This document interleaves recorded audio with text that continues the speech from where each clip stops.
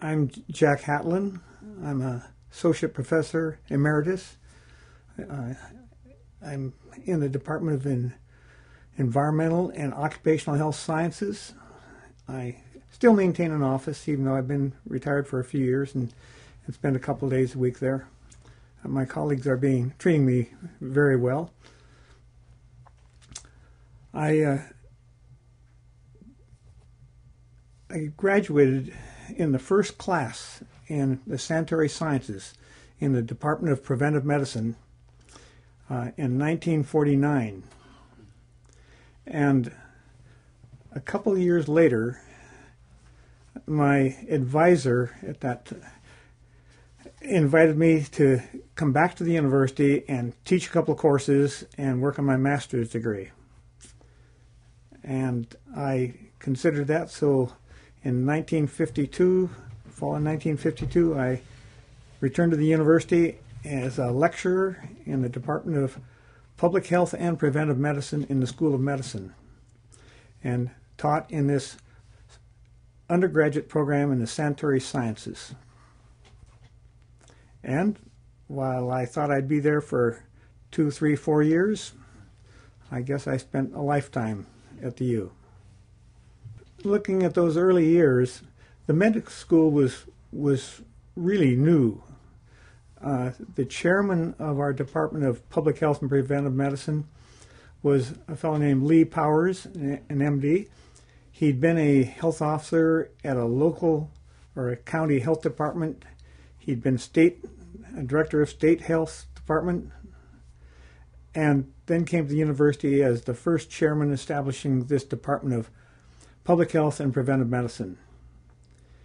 Lee Powers, having community experience, public health experience, had the idea that the medical school should be training people to support public health, such as the sanitary engineers, the sanitarians, the non-engineers working in what we call environmental health now, as well as health educators and statisticians. And so that in 1947, he brought in a person named Al Green, an engineer that he'd worked with in previous years, to establish this program. And as Al Green got going on campus, I got wind of it from a classmate of mine, and there's this guy over in Hall Health Center that's got a tremendous program. You ought to go over and talk to him. And I did. And I learned a little bit about what Al Green had to say about the sanitary sciences and public health, and so I signed into that program. There were 4 of us in that first class, and we held classes up in one of the patient rooms on the 2nd floor of Hall Health Center, and we'd sit and visit and spend time with Al Green with our environmental health courses, and we also had a number of drawing tables in that place where we could sit and do the work that we were supposed to be doing on some of the engineering type stuff that he had us worked on. And it was really handy because right next door there was toilet facilities, there are showers. What more could you ask for? But we spent a lot of time together, the 4 of us. And so some of my friends graduated in the September of 1949 and went to work with Seattle King. I graduated in December, and I started with the Seattle King County Health Department. And the weather was miserable. Maybe you've heard that the winter of 1950 was really a bad one, if you can relate to the weather we've been having this January, in January 2007. I just remember in going to work my first morning, the chain on one of my wheels came loose and got around and locked my brakes in the middle of an intersection in downtown Seattle. And so I was in my suit and overcoat, crawling under that car trying to get that chain loose. It was a great start on a new job. A little while later, I moved. A year later, I moved to work with a milk processing plant, a thing that was processing milk in a new and unique way where they canned fresh old milk. You didn't have to refrigerate it. It would stand up for at least 6 months. And this is really really a creative, inventive sort of thing. And I went to work with them, worked on some of their quality control and working with the farms bringing milk in to the plant, as well as on the processing. And I was there then for almost a year when my advisor asked me to come back to Seattle. Yeah, I was just married a short while earlier, and so my wife and I moved to Seattle. And so there I'm back at the university again. I guess as I look at it, getting started at the university, I was part-time lecturer and part-time campus sanitarian. Concerned about some of the activities, particularly food safety was one of the big ones. Vector insect rodent problems on campus was another one we looked at. But we got involved with things with our food service operations on campus in terms of how they were handling their operations. It was interesting times. And after a couple of years, we hired a person to come in full-time as campus sanitarian, and I went full-time in preventive medicine. At that time, my advisor had been having some health problems, and he resigned. He went fishing in Alaska for the summer. He had a commercial fishing boat, and did not return because he resigned after he left. Lee Powers, who had been the chairman, resigned and went to be dean of the School of Public Health in Beirut, Lebanon.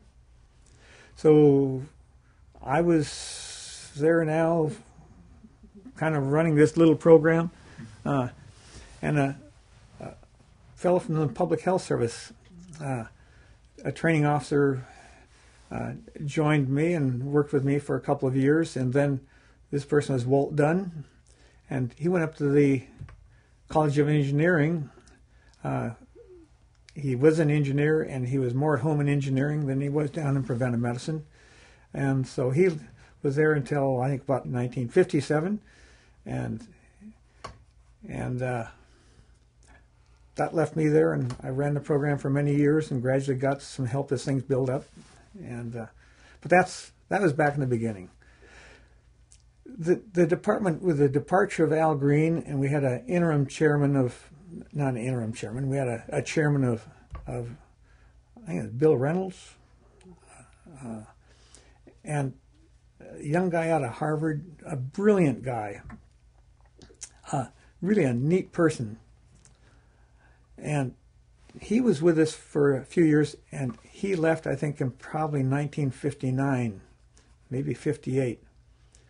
And he went back east again. I have no idea where he went, but we had some of the faculty fill in, and we were down to where there were three of us.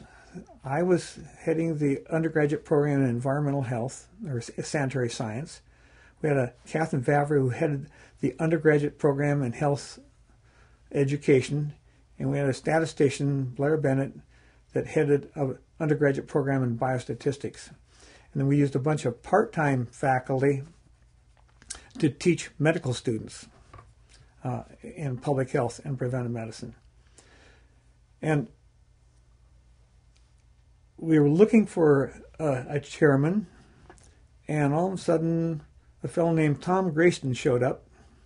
He had been in Taiwan for a year or two and was returning to University of Chicago, but he had a friend that was I think the assistant dean or associate dean of the School of Medicine.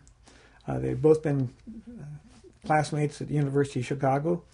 And when Tom Grayston heard about the program here and the opening for department chairman, he opted to come to the U of W. from 1960 until 1970, Tom Grayston gradually built up this department of, it had been public health and preventive medicine. He changed the name so it was just preventive medicine, which does include public health. But then Tom built up this program over the next 10 years so that it could become a school of public health. When he first joined, he brought with him some grants. And I worked with him in helping get facilities renovated and his things like that going where he could carry out his research. And after working with him for a couple of years, and that he asked if I would serve as the administrative officer for the Department of Preventive Medicine, along with my running the undergraduate program. And that turned out to be interesting, and I did that with him until we became a school of public health. Tom first built up the teaching of medical students. That was his primary focus as chairman of preventive medicine, and to get his research underway and going. And then he started bringing in faculty. Russ Alexander was the first faculty member he brought in, an epidemiologist. He brought in Ed Perrin, a statistician, biostatistician from, I think he came in from Pittsburgh School of Public Health. And those were a couple of the, and he brought in George Kenny. George Kenny had just finished his doctorate at University of Minnesota and working on mycoplasma, and he came in and started his mycoplasma research, but also worked with Tom Grayston on his trachoma research.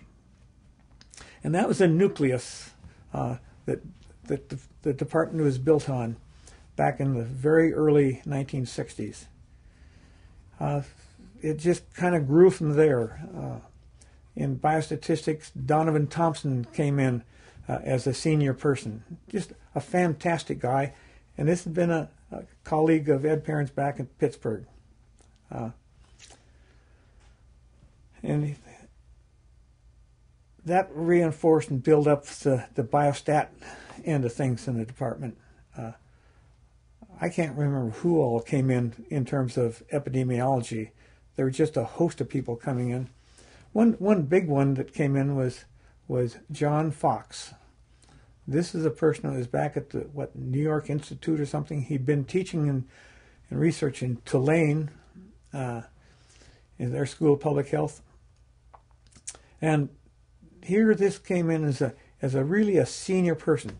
He was older than any of the other faculty that were around. I think everybody on the faculty at this point was less than 40 years old, and I think John had to be a little over 40 when he came in as the old man of the group. But he brought in some qualities, too, of this senior person that was just a quiet, stable person. And as things were building along, environmental health was kind of a unit. We brought in some environmental health people.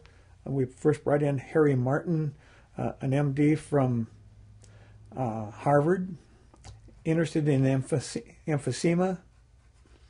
And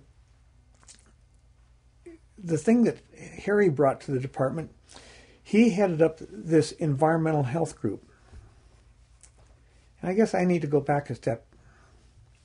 Al Green, when he came in 47, got the teaching program all set up, and then he started doing his own research on air pollution in the city of Seattle. At the same time, the state health department disbanded their industrial hygiene program. And Al Green was able to bring the industrial hygiene chemists to the university and a lot of the industrial hygiene equipment. And Al established an environmental research laboratory that would do field studies. And a first major study they were working on was air pollution in Seattle in King County. And then they started doing contract work for various industries or agencies.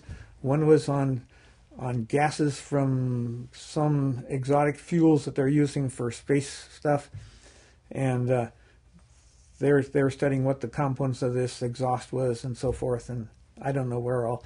They did things with Boeing Company, and this group established a very good reputation of doing high quality work, and anything that they did was put out as public information. When Harry Martin joined the department, he used to put up a head over this program as well as looking over what I was doing in terms of the undergraduate program. And we were really locked in on space. And we needed space. And one of the things that finally Harry Martin found that either we had to have more space and had to have operating funds for this environmental health laboratory, or it had to go. And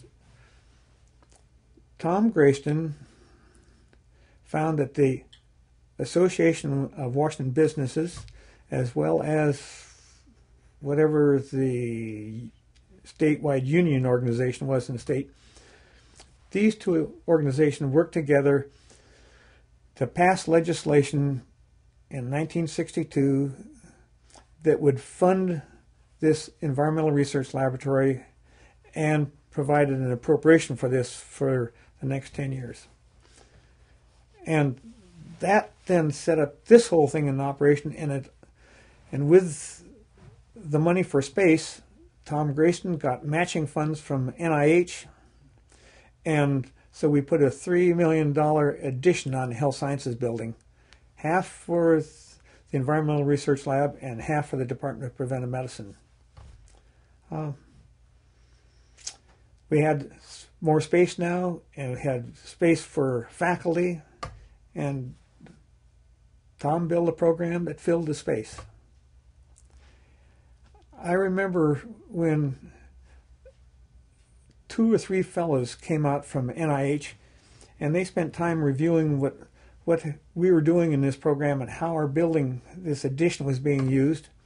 And they were also here looking at what was going on in the HI, must have been the J wing, that had been funded for I think biochemistry and genetics or something like that. They were out looking at these programs to see how we were using our space. And at one of the parting sessions, these people talked about how this is one of the first programs where people had received grant money, and 8 years later, they were doing all the things that they said they would do in terms of filling out and using that space. Well, funding of programs is always a battle. And as a part of the School of Medicine, I should go back a step. I don't know much about what I'm talking about, and my colleagues can straighten this out and as they talk to you about their reminiscing. But NIH returns a small part, a percentage of research grants you get to a department or to the university for it to use it any way they see fit in carrying out their research programs. But there's a limit in terms of how much can be received. And the School of Medicine was maxed out. And if we were to become an independent school of public health, now then all the grant money that our faculty had, 5% of those NIH funds could revert to the School of Public Health. And this is money we were not getting. There's another thing that came in. As a School of Public Health, there were special funds set up to fund schools of public health in terms of faculty, in terms of students, and facilities. And John Fox, Tom Grayston had John Fox explore, becoming a school of public health. There were some concerns about becoming a school of public health by the faculty, the MDs in our department that wanted to maintain their ties and be a part of the medical school. And so it was felt that we could really be both. We could be a school of public health and we could be Department of Preventive Medicine faculty. That was all fine and dandy. Charles Odegaard, who was the president of the university when this was being considered, decreed or acted on establishing the School of Public Health, but he said it's time to cut the umbilical cord, and we would be an independent school.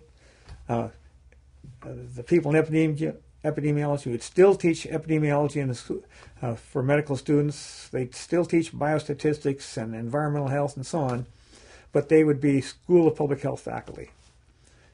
Some of our faculty had joint appointments in after that and so on, but that was kind of traumatic for some of our MDs to get separated away from the medical school. I think that with the quality of programs that were being built, and I speak as a non-MD, a non-PhD, I'm not a researcher, but I was there teaching and doing administrative stuff. I could see and hear what was going on, and we did have a first-class School of Public Health, and we had a lot of first-class faculty. A person that I haven't mentioned that came in, we had a couple of other really outstanding people coming in. After we'd been in operation for a few years under Tom Grayson's guidance, the School of Medicine had been seeking to establish some kind of a health administration program, and the Department of Medicine, or a couple of those departments over that way, hadn't done anything about it. And so the dean said he wanted to establish this program, and Tom Grayson said, hey, we'll do it in preventive medicine. And that's when, I think that's about the time he brought in, I have to go back a step. Tom Grayson had spotted this young guy that had been down in California State Health Department and was now at Michigan, a real scholar, a tremendous individual named Bob Day. And he brought Bob Day into our department to just come in and do his thing. And at that time, his thing was looking at genetics and public health. But shortly after this, in fact, I'm not sure, it was a year or more before Bob Day could get here. About the time Bob Day was arriving here is when Tom Grayson had been given the go-ahead to establish this health administration program. And Tom Grayson tapped Bob Day to head up this unit, which became the Health Services Program, and later a department. Now, Bob Day, in turn, brought in Bill Richardson, and here's another star. Bob Day became the dean of our School of Public Health, and later on became director of Hutchinson Cancer Research Center. Bill Richardson became chairman of Health Services when Bob Day moved up to dean, but then he moved up to be provost for the UW, and then went to Penn State as provost or something, and then finally to Johns Hopkins as president, and there's got to be a jump for you, and then to Kellogg Foundation.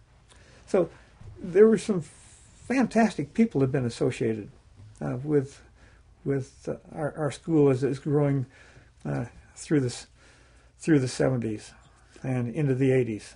One of the things that went on when we were a Department of Preventive Medicine, as administrative officer, we used to have the faculty of 15, 18, 20, 22, 24 as it was growing, would have lunch together on a weekly basis. Maybe it's every 2 weeks. It was at least every 2 weeks. And we'd eat lunch, everybody bring a sack lunch, and then Tom Grayson would run down through some of the activities, some of the high points that he wanted to talk about or so on. And sometimes faculty would take just 2, 3, 4, 5 minutes to share just a few things about a research activity that they had going or something that they're getting started. The faculty knew one another and could relate to each other, and it's a group that really worked well together. It was just a great feeling, a great camaraderie among the faculty. Well, in 1970, we became a school of public health, and I thought we were going to have a faculty meeting, and Tom Grayson says, no, there are no more faculty meetings for the school unless we have an annual meeting or something. Each of these departments now have to start having their own programs and their own faculty meetings and so on. And that kind of disappointed me. How are we going to keep all these people together? But each of our departments then have grown like you just can't believe to be the school that we are today.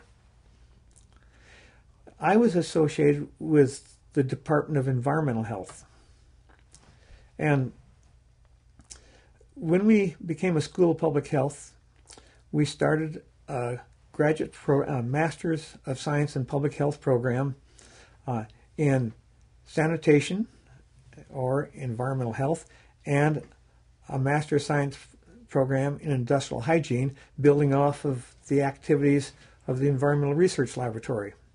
And we had a number of industrial hygienists that were with the Industrial Hygiene Lab or the Environmental Research Lab that could fit in. And that's where we started our grad program in environmental health. And we had several different chairmen in the Department of Environmental Health. I think the first chairman we had in environmental health was a person named Jim McCarroll. Jim came from Cornell, and he had been conducting a study on air pollution in New York City. And this was just a huge study.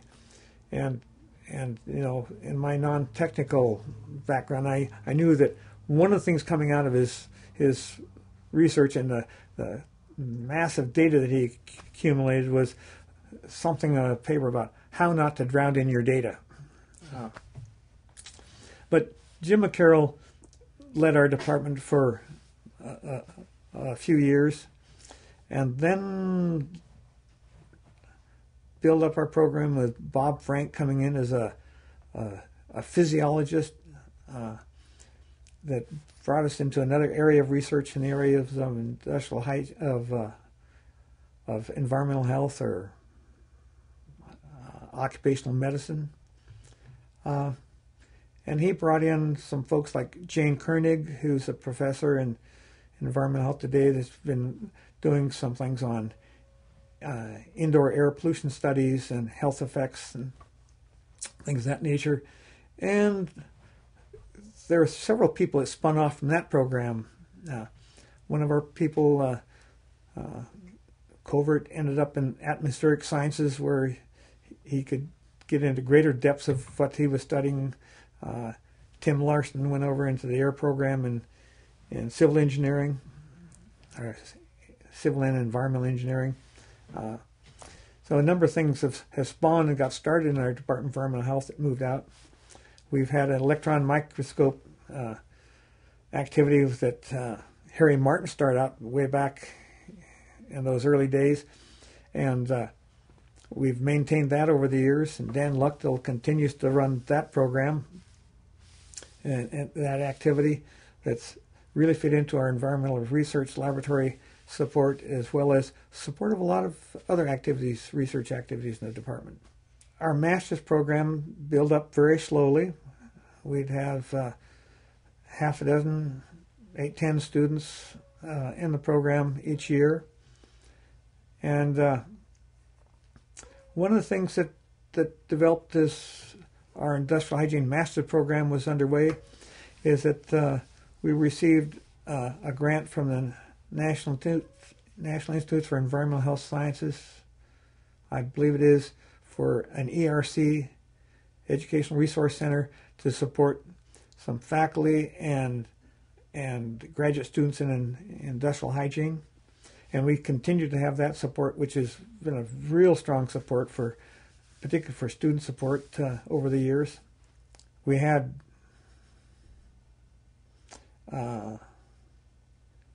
Jim McCarroll, and then we had John Wilson came in as our department chairman. He was from Howard University, had a PhD and MD, and was interested in some skin absorption of mercury, was one of his areas of interest. And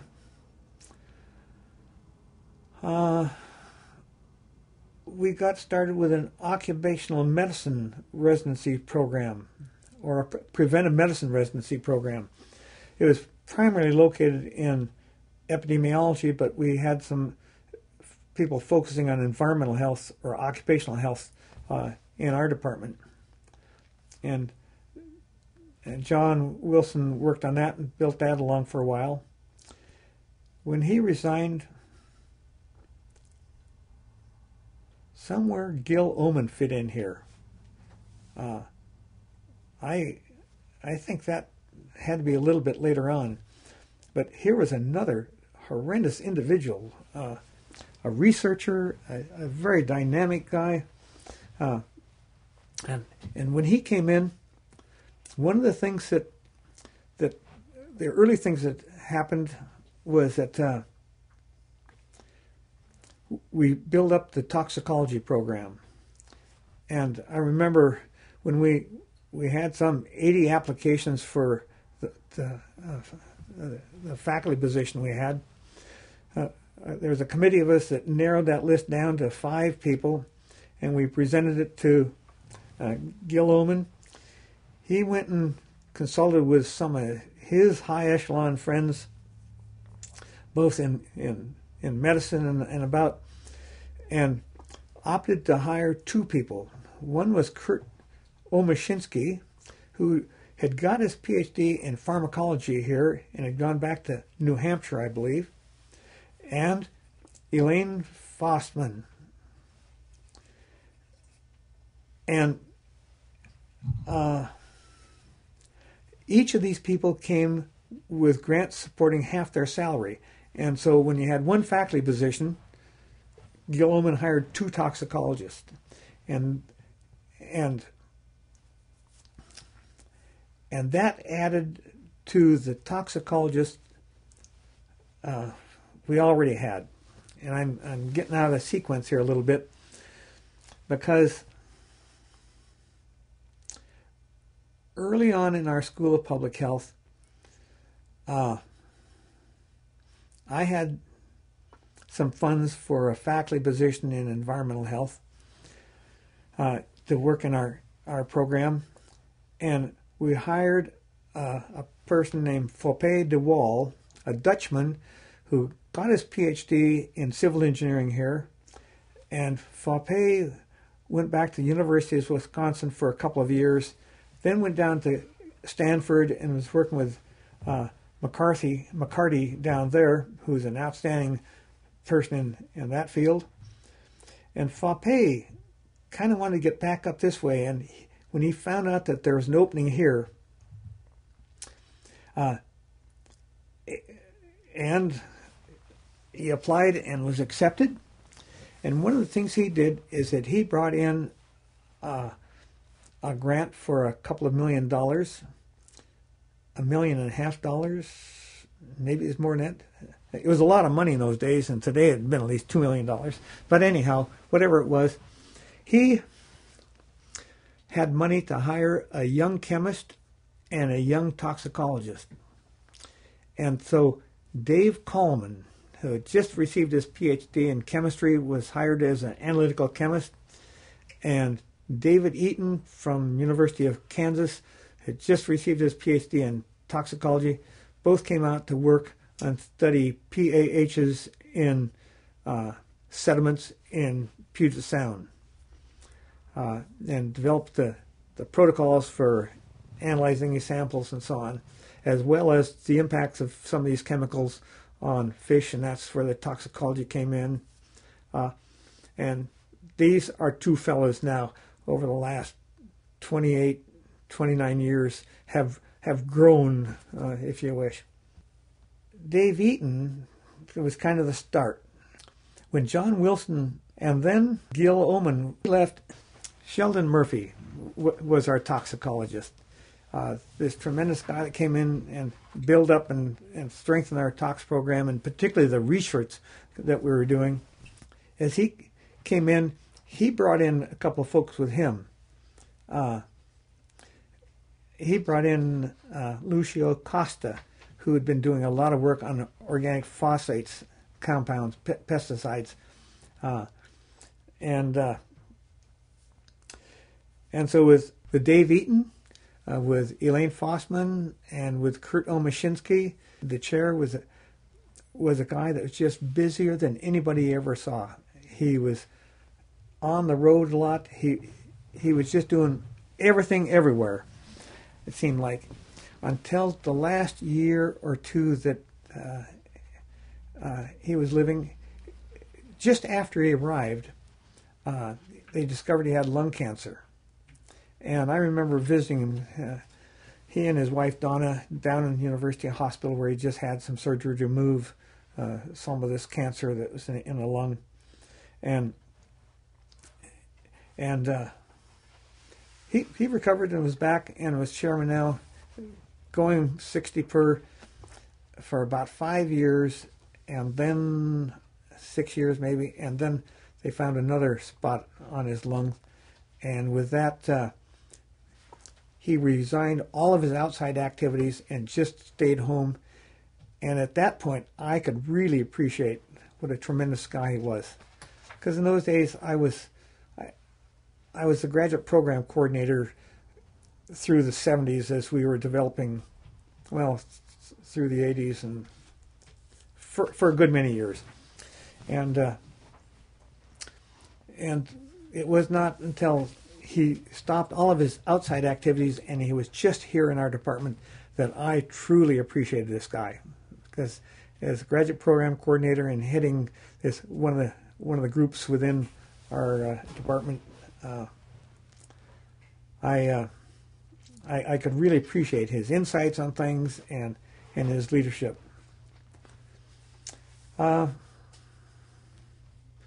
We had a couple of chairmen after Sheldon Murphy.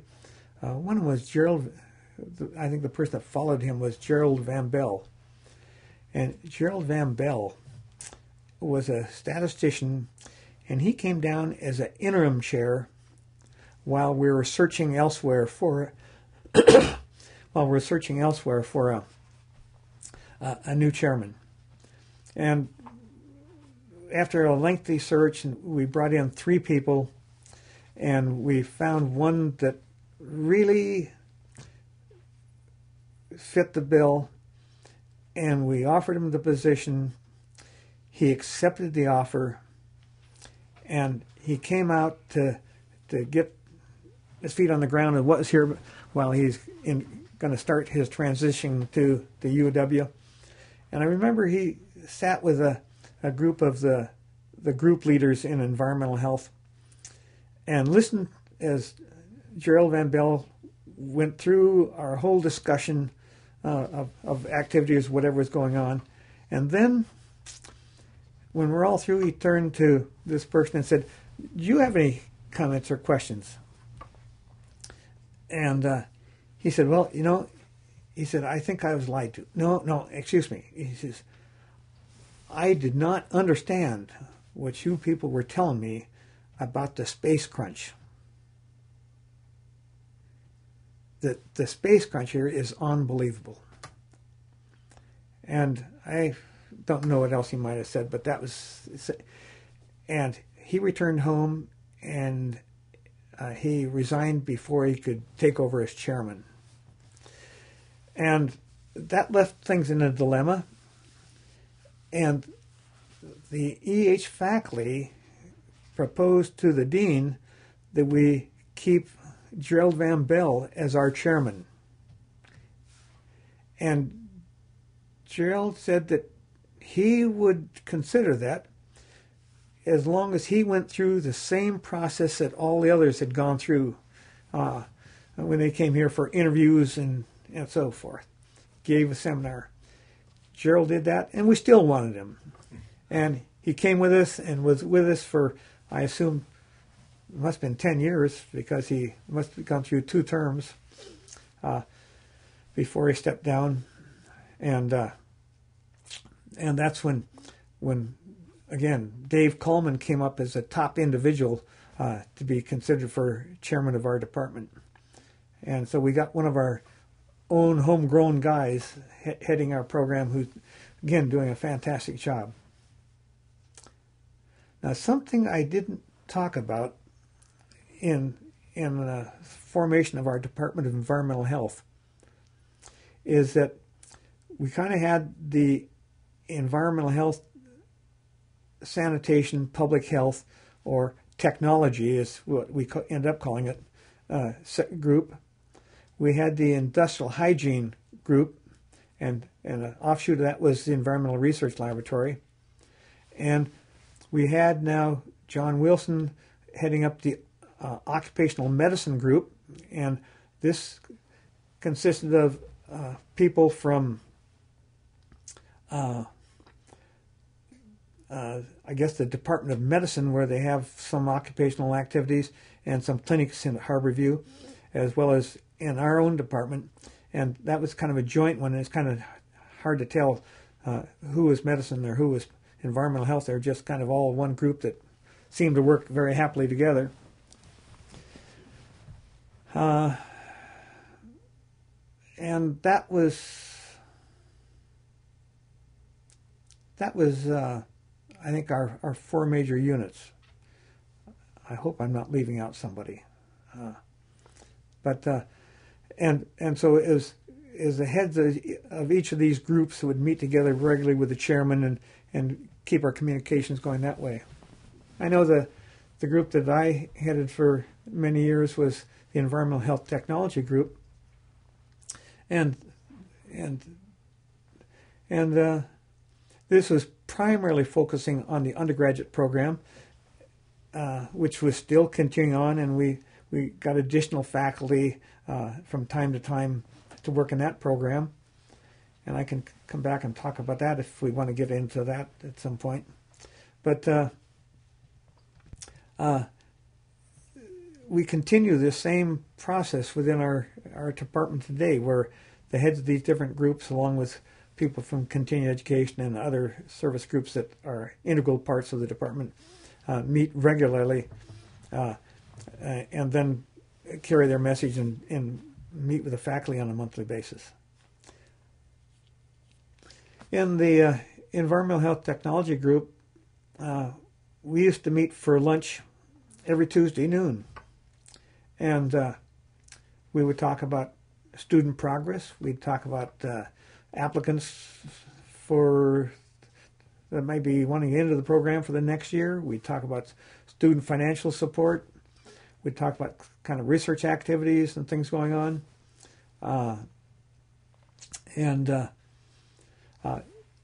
At least our group knew each other, what they were doing and so forth, and something that I've enjoyed, and I continue to enjoy it, because our group still meets every Tuesday for lunch.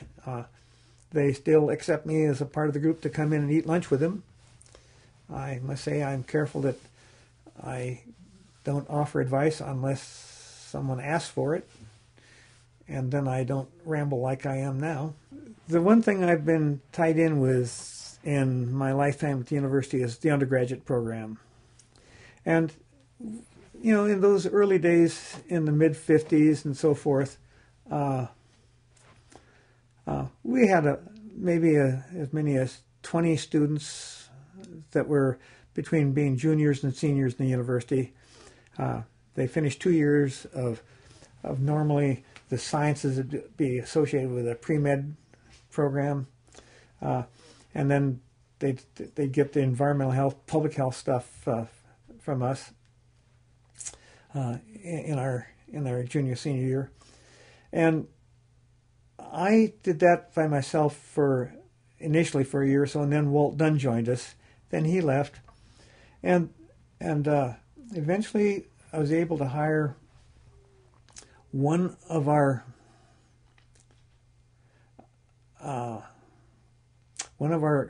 graduates that had gone up to Western Washington, got a master's degree in another health area after she had worked in environmental health for a few years. And we hired Karen Van Dusen. And she came in and picked up a significant part of the teaching load and advising of students. And our program continued to grow. And in the mid-'60s, we got some funds from the Bureau of Health Professions in the Health Resources Services Administration. And that gave us a little support money as well as some faculty money. And we hired Bruce Jackson, and this is a person that had been working with the state health department for a few years. And he came in, and so we had three of us working in this program. And the program continued to increase in size. And particularly in our introductory course, we'd have 75, got up to 100, and then 125 was a max because of classroom size. And so then we had transitions in faculty. Faupe de Wall came in and participated in teaching some of this.